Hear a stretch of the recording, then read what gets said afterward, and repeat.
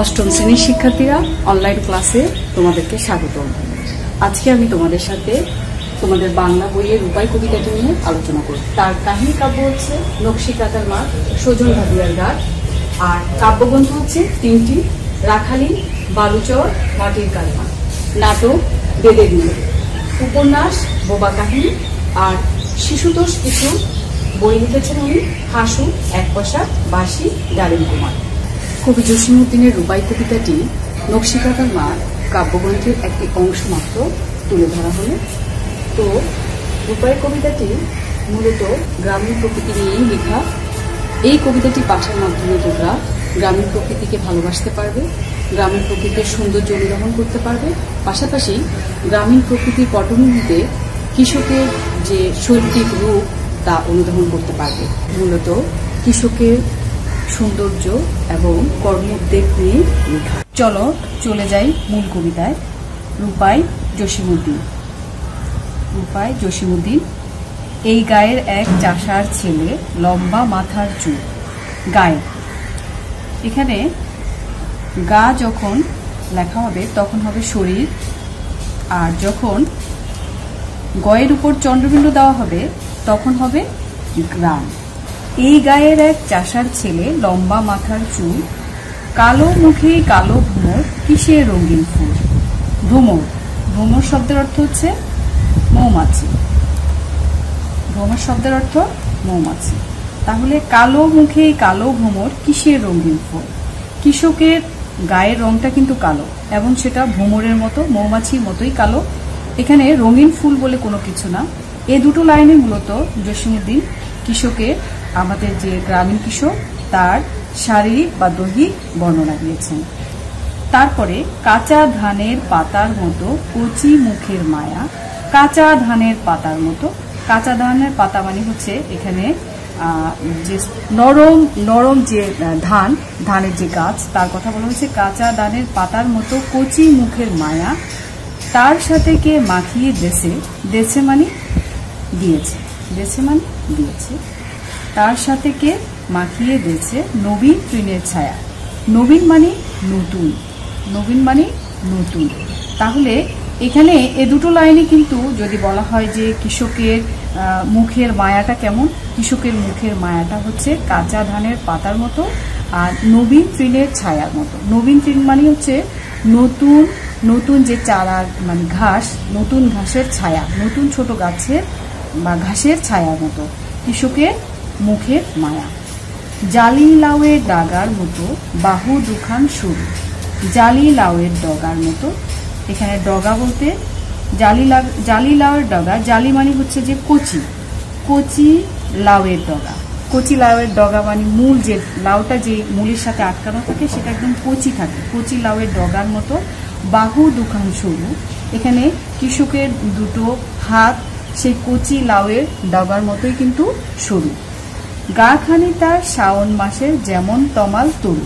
শ্রাবণ মাস, শ্রাবণ মাস হচ্ছে এখানে শ্রাবণ মাস। শ্রাবণ মাস হচ্ছে শ্রাবণ মাস। বাংলা যে মাস আমরা গণনা করি, বাংলা মাসের চতুর্থ বঙ্গাব্দ মাস হচ্ছে যে শ্রাবণ মাস।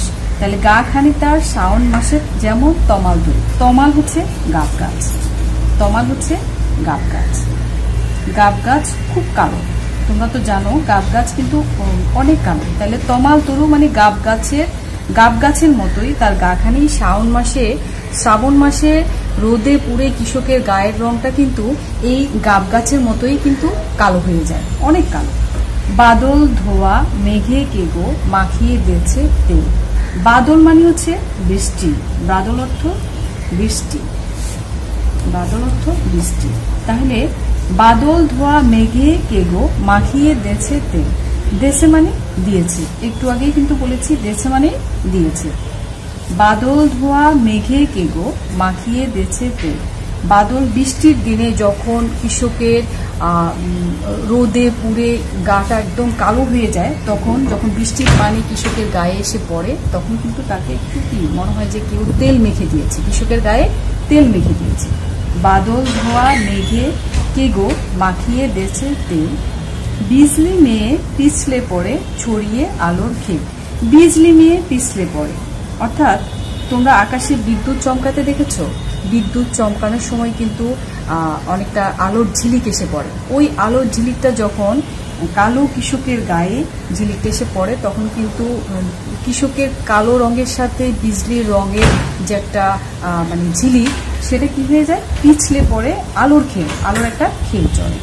এই দুটো লাইনে কিন্তু কৃষকের মানে দৈহিক যে বর্ণনা, মানে শরীরের যে বর্ণনা তা দেওয়া হয়েছে। কচি ধানের তুলতে চারা, কচি ধানের তুলতে চারা, হয়তো কোনো চাষি মুখে তাহার জড়িয়ে গেছে কতকটা তার হাসি। কচি ধানের চারা তুলতে, তোমরা কচি ধানের চারা তুলতে যেটা বোঝানো হচ্ছে সেটা হলো, যখন কৃষক ধান চাষ করে, ধানের জন্য চারা বীজ বোনার পরে ছোট ছোট চারা গাছ উঠে, ওই গাছগুলো যখন কৃষক তুলে টেনে টেনে উঠায়, তখন তার মুখে একটা কিন্তু মানে অনাবিল আনন্দ, একটা হাসির আনন্দ ঝিলিক দেখতে পাওয়া যায়। ওটা কিন্তু কোনো কৃত্রিম হাসি নয়, অকৃত্রিম হাসি। ওই হাসির সাথেই কিন্তু এখানে যে রূপাই জসীমউদ্দিনের যে রূপাইয়ের মুখের হাসিটা তুলনা করা হয়েছে। তোমাকে যদি বলা হয় যে রূপাইয়ের মুখের হাসিটা কেমন, রূপাইয়ের মুখের হাসিটা হচ্ছে অকৃত্রিম হাসি। কেমন? অকৃত্রিম হাসি।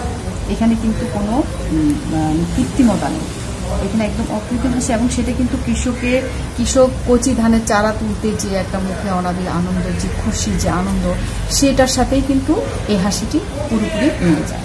তারপরে দেখো, কালো চোখের তারা দিয়ে সকল ধরা দেখি। ধরা অর্থ কি? ধরা অর্থ পৃথিবী, ধরা অর্থ পৃথিবী। তাহলে কালো চোখের তারা, আমি কিন্তু পাঠ পরিচিতিতেই তোমাদেরকে বলেছি যে কৃষক কালো, অনেক কালো, রোদে পুড়ে কৃষকের গায়ের রংটা কিন্তু অনেক কালো হয়ে যায়। কিন্তু সেই কৃষককে কালো বলে কিন্তু অবজ্ঞা করা যাবে না, কোনোভাবে অবহেলা করা যাবে না, ঘৃণা করা যাবে না। কারণ আমরা কিন্তু এই কালো, আমাদের যে চোখের যে মণিটা, সেটা কিন্তু কালো। মানে কালো চোখের তারা দিয়ে সকল ধারা দেখি, মানে আমি কালো চোখের যে মণিটা, সেটা দিয়ে সারা পৃথিবীটাই দেখি, সারা পৃথিবীটা দেখছি আমি কালো চোখের মণি দিয়ে। কালো দাঁতের কালি দিয়ে কেতাব কোরআন দেখি। এখানে কেতাব মানে হচ্ছে গ্রন্থ, কেতাব অর্থ কি? গ্রন্থ। কেতাব কোরআন, কালো দাঁতের কালি, কালো দাঁতের কালি মানে হচ্ছে যে কালো যে কলমের যে কালিটা রাখা হয় যে পাত্রে, সেটা হচ্ছে কালির পাত্র, কালির পাত্রকেই বলা হচ্ছে কালো দাঁতের কালি। তো এখানে কালো দাঁতের কালি দিয়ে কেতাব কোরআন লিখি, পৃথিবীর যত কোরআন, যত গ্রন্থ, যত লেখা, সবকিছু কিন্তু আমরা কালো কলম দিয়েই লিখছি। তাহলে কালো বলে কিন্তু কোনোভাবেই এটাকে অবহেলা করা যাবে না। জনম কালো মানে জন্মটা কালো, মরণ কালো, মৃত্যুটা কালো, কালো ভুবন, পুরো পৃথিবীটাই কিন্তু কালোই কালো। তাহলে চাষিদের ওই কালো ছেলে সব করেছে জয়। চাষির এই কালো ছেলেটাই কিন্তু সবকিছু করেছে। জনম বলতে এখানে জন্ম, মরণ বলতে এখানে মৃত্যু, আর ভুবনময়, কালো ভুবনময় মানে সারা পৃথিবী, কালো ভুবনময় মানে হচ্ছে সারা পৃথিবী। আর এখানে চাষিদের ওই কালো ছেলে সব করেছে যায়, কেননা আমরা জানি চাষির ওই কালো ছেলেটাই কিন্তু সভ্যতার ইতিহাস সৃষ্টি করেছে। যত শিল্প, সাহিত্য, যত উঁচু জায়গা, সবকিছুই কিন্তু ওই কালো চাষের ফলে এসেছে সাফল্য।